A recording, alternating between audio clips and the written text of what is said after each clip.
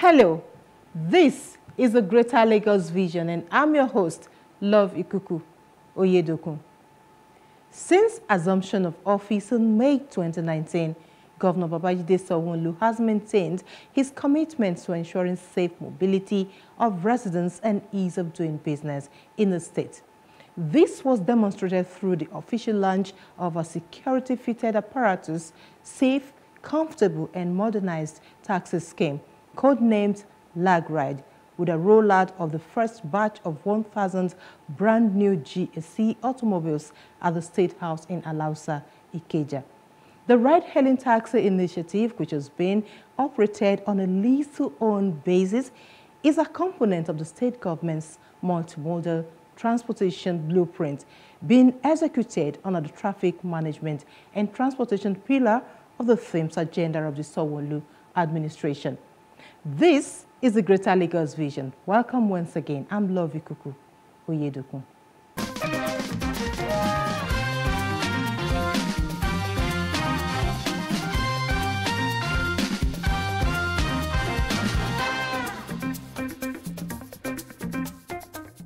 This episode features infrastructure. Sanwo-Olu restates commitment to ensuring seamless mobility to deploy technology for enhanced movements. Transportation. Lagos State set to host Maiden National Transport Technology Conference. Lagos Blue Line Rail. Sanwo-Olu says project will be electrified once Vandals to stay away.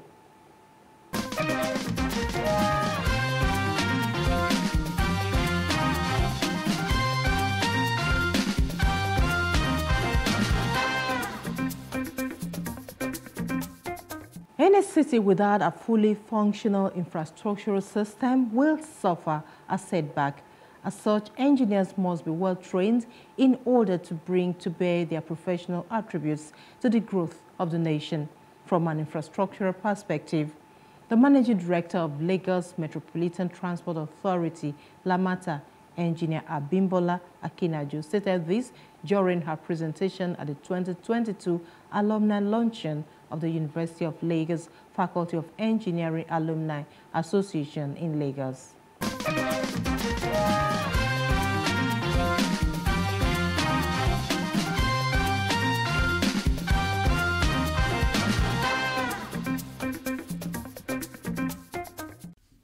It was a reunion, a veritable networking opportunity for the alumni of the Faculty of Engineering, University of Lagos. It was also an avenue to give back to their alma mater through the launching of a 500 million naira fundraising project for the faculty. Away from that, Governor Babajide Sanwo-Olu and his team cashed in on the opportunity provided by the reunion to tell the impact of the alumni on the state's infrastructural development in less than 3 years. And so the blue line you can see is a massive feat of engineering, and I'm sure all of you need to be proud of it. From 4 lanes, we changed the design to 10 lanes. So we took a massive right of way to do 10 lanes, and we were very smart to keep a rail corridor in the middle of it. So the alignment actually is about 16 lanes, because when you've done 10 lanes and you still have enough alignment to keep a rail, corridor, was the main feat. And that's why we're able to, preserve, and which was the most difficult option to take. But because we were committed at that time to say, you know what, let's have the audacity to want to do it, and that's why, we started it. The 4 stations, Mile 2, Alaba, Igomo, and National Theatre, they're completed. You will notice that Mile 2 and Alaba, they have 2 concourses. Obviously, that's based on studies that had been done to determine sort of ridership that we would get, and we realized that, and I mean, it's obvious. Mile 2 is a market area, so there's a lot of people there. So that's why we have 2 concourses that allows us to take on more passengers. It's the same thing in Igomo. Same thing in Alaba. Igomo and National Theatre are also completed. We have pedestrian bridges at each of those stations that allows us to bring passengers from one side of the expressway to the Managing Director of Lagos Metropolitan Area Transport Authority, Lamata, spoke with journalists on the sideline of the event. Infrastructure is owned by all. So it means that as an individual, you have a responsibility. Something has been built, not to destroy it, not to vandalize it. And so therefore, people also need to be aware and also take ownership. And that's what I always say. If something belongs to you, you are not likely to go and destroy it. She also told the forum that over 5,000 people affected by the construction of the rail have been compensated by the Lagos State government.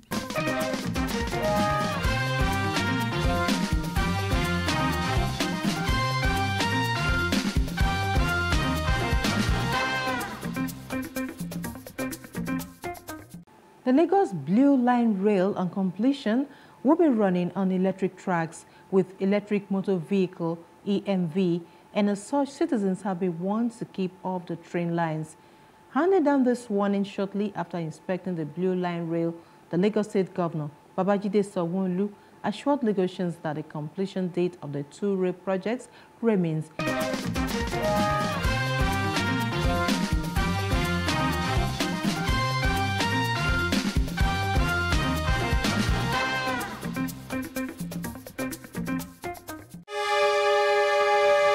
The train took off from the National Theatre Igomu to Orile, through Alaba, Mile 2, and back to the Marina axis of the state, having Governor Babajide Sanwo-Olu, some members of his cabinet, officials of the Lagos Metropolitan Area Transport Authority, Lamata, and contractors handling the project on board. The governor inspected the ongoing works on the Blue Line Rail project and stations and a new 4-coach train, which according to him is a typical train that will be used on the Blue Line.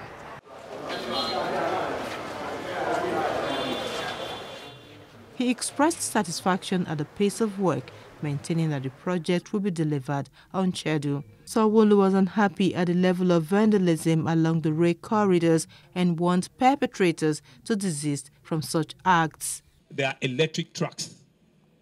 They are going to be running on electricity, and you will know that citizens or passengers or anybody whatsoever cannot walk on those things. Right, so gentlemen of the press, you have that responsibility. From now, we'll begin to mention that. For the next 6 months, 8 months, we begin to mention that this track is not like the red line. The red line is DMU, but the blue line is EMU.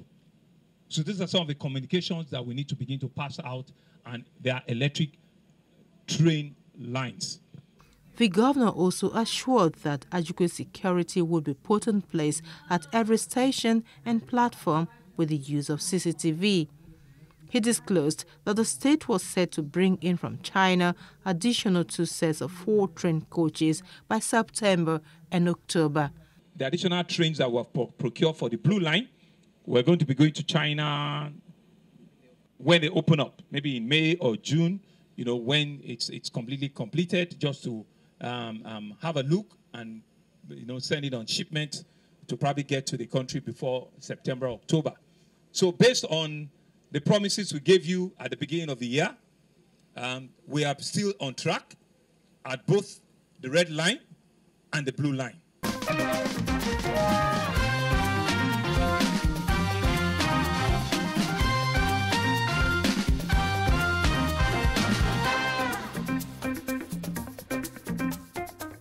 Recently, the Lagos State Governor Babajide Sanwo-Olu unveiled the first batch of 1,000 brand new GAC branded vehicles, otherwise known as lag ride.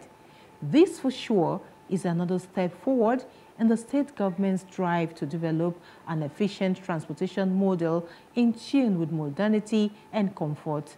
According to Sanwo-Olu, there's no plan to run existing hailing ride operators out of business, but to offer safer alternatives and clear the roads of rickety cars used for taxi business. Joining me in this episode is the National President, E-Hailing Drivers and Private Owners Association of Nigeria, Comrade Idris Shonuga, for more insight into the scheme.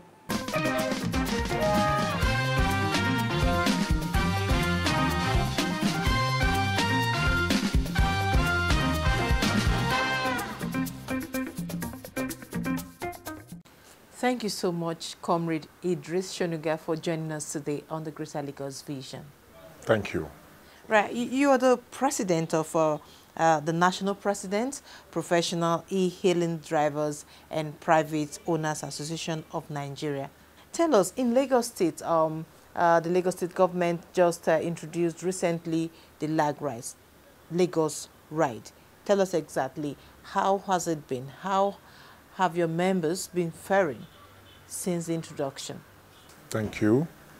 Our members are very happy. They are very happy in the sense that the business of a Lagos Ride is going to add value to their collective existence, in the sense that they are going to be using the brand new vehicles to run their transport service on that Lagos Ride. Unlike before, that they use old vehicles, popularly known Tokumbo, even Nigerian old used car, to run taxi business, which in different cases develop faults at the middle of roads. It's almost impossible to maintain those vehicles, you know. But the added advantage with Lagos Ride introduction is maintaining of those vehicles for the drivers who are beneficiaries. You see, running a transport business has been very difficult in terms of maintenance of the vehicles, because you are always on the road on a daily basis. And we don't have a good mechanic system in Nigeria.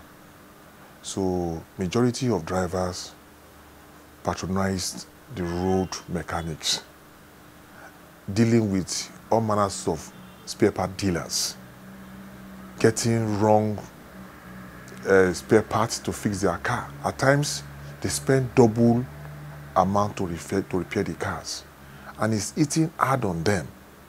But with the introduction of Lagos Ride, that comes with mechanical insurance, where the vehicle will be maintained for them for the period of 4 years, where the contract is between them and the Ibile Holdings, who is going to manage the operation of that business.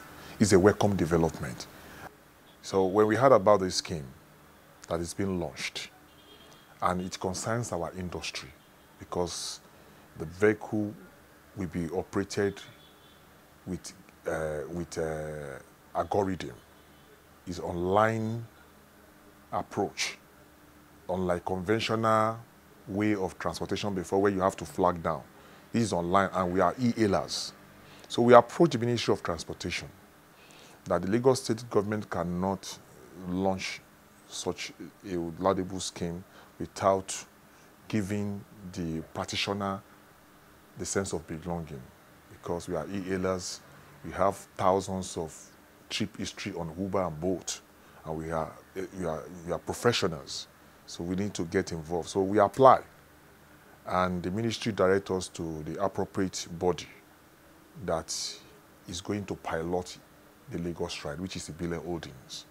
So we met the MD, and we had to ask to write a proposal. We did not lobby. First of all, as a body, they deal with body, they deal with individuals. From the conversation, we approach them as a body. Then I think when I met the MD of Ibile Holdings, he made us to understand that the associations, the individuals, Lagosians who are interested in the same can apply. We apply as an association. You understand? Then the procedure is like every other person. The requirement to be a beneficiary of Lag Ride is uniform. 20% equity contribution of the asset of 7.5 million. The interest of 10% for the period of 4 years. You have the equity, you have the down payment of 1.8 million, which we see it will be very impossible for our member, ordinary e-hailing drivers, to benefit from this scheme. with such amount, because it's so huge for e-hailing drivers to sum up 1.8 million as a deposit. It means the ordinary person cannot be partaker of this scheme. So we appeal that is there any other way? And they gave us 2 banks, FCMB and Polaris Bank, precisely to give us loan, and they came up with corporate guarantee on behalf of the association for our member to be a beneficiary. The Polaris Bank will borrow our members. They said 1.8 million. You understand? Why are we standing for them?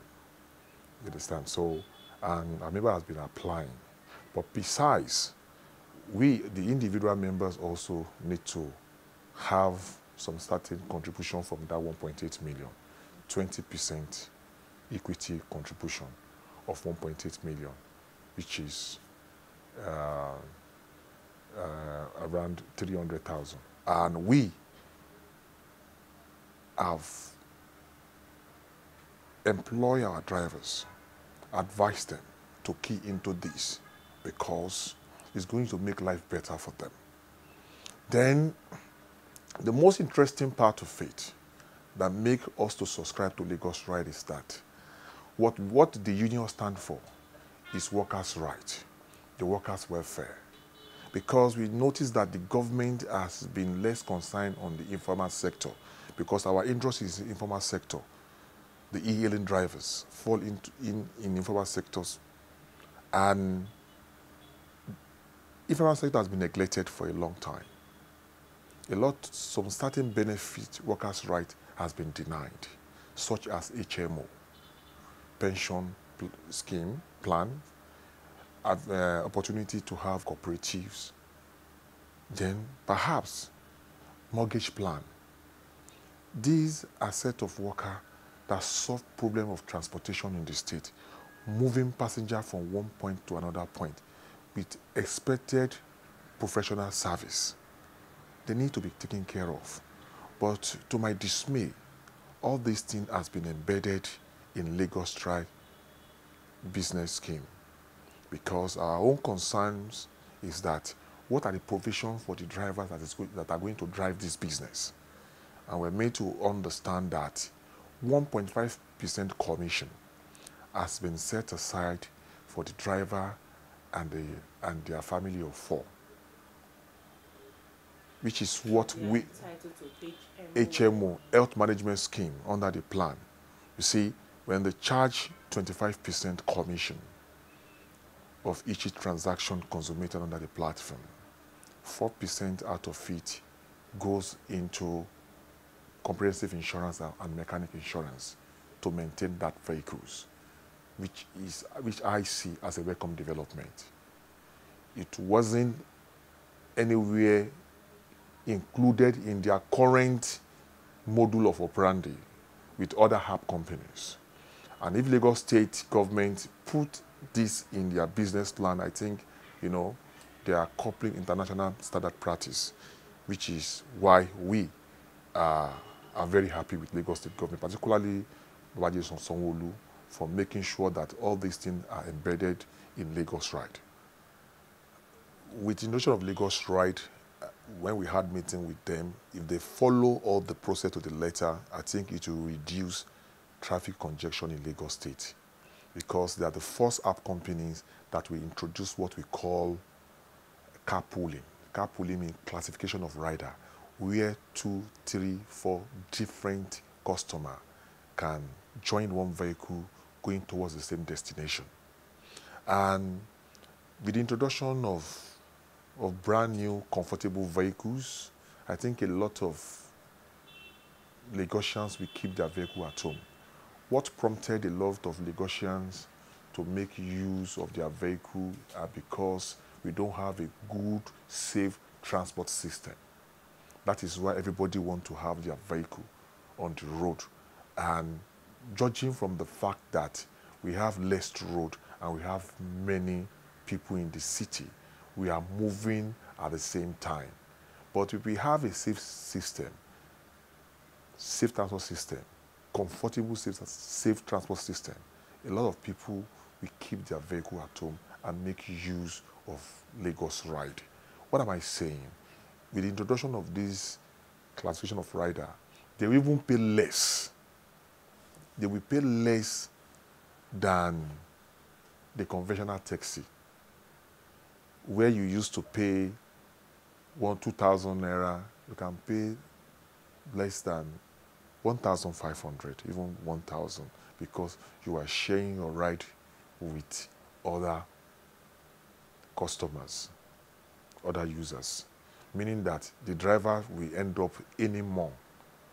You know, in the sense that the driver is supposed to have earned 2,005, and he collects 1,300 or 1,200 into 4 places, is getting 5,000 instead of 2,500.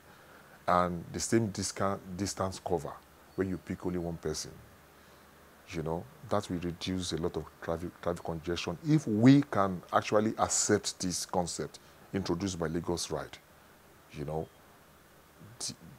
the traffic will be entirely reduced. But if Lagos Ride deploy enough vehicle, the 1,000 vehicle is not enough. I must be sincere with you. If we have more than this vehicle, handing over to those who needed job opportunity to pilot it, a lot of Lagosians will keep their vehicle at home and will make use of Lagos Ride. Lagos Ride can enter anywhere in the street of Lagos State, because the majority of this vehicle are SUV. They can enter some bad area, and we have sampled it. You understand? It is not low vehicle, it's high on the ground. It can maneuver some bad spot. I see it as a solution if it's being piloted appropriately. Online transport system is already a smart system way of transportation, coupled with a lot of mechanism being embedded in it to make transportation easy, using a stone to kill 2 to 3 birds. Number one, the lag ride is not going to be conventional taxi. You take request, the driver take request randomly, you know, and it solves the problem of moving within the city. 2, 3 people can enjoy a ride. And this ride we are talking about is a global standard. Even a lot of people, since the launch of this vehicle, have been getting a lot of reports from our members that they are asking them, is it real? You know, because this is the first time we are seeing that government make promise and they are fulfilling it.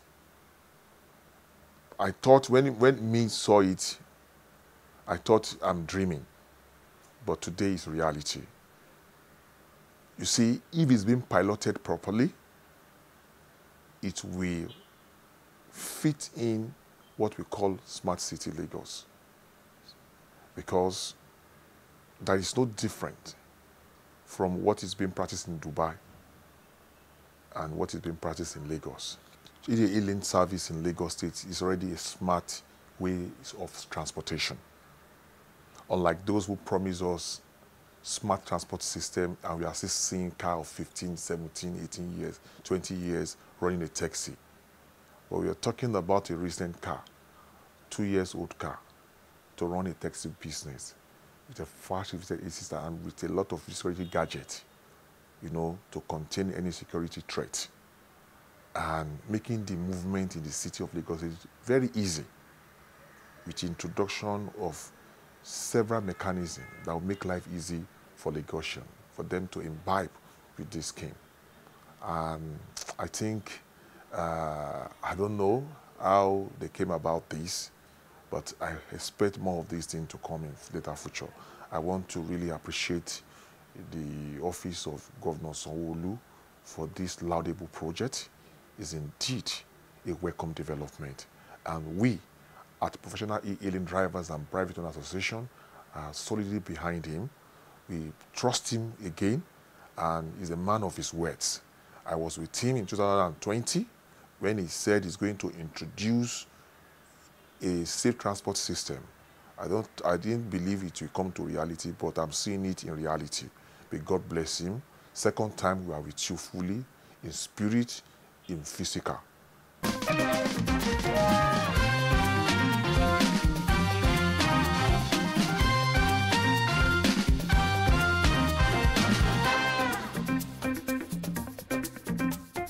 That's all we have in this episode of the Greater Lagos Vision on Plus TV Africa. I'm Love Ikuku Oyedoku. Bye for now.